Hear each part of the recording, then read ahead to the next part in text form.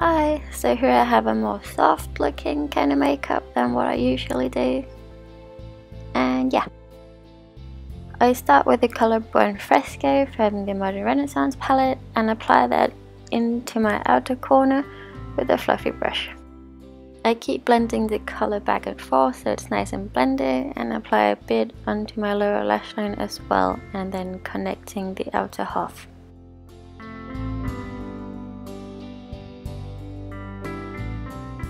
Then I take the color Love Letter and apply that into my outer corner as well, just to deepen the other color a bit.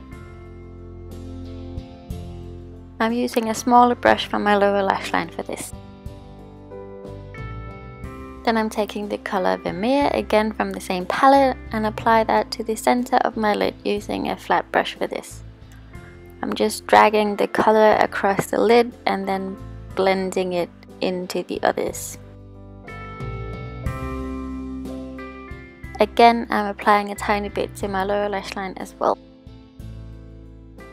Then I'm taking MAC Crushed Metallic Pigment in Star Crystal and mixing medium and applying it to my inner corner using a smaller flat brush and just blending the color in really well. Then I'm taking the MAC Liquid Lash Liner in Point Black and apply a thin line in my inner corner.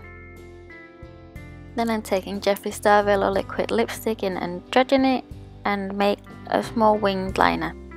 I'm using an angled brush for this. I'm dragging the brush from the wing and into the center.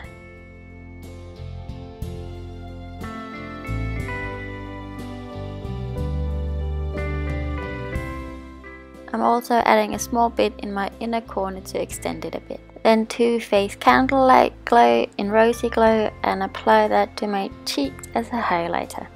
I'm also adding a bit to the bridge of my nose as well. For the lashes, I'm using Geordie Lash in Basic Bitch. I'm also using some small lashes for the bottom lash line.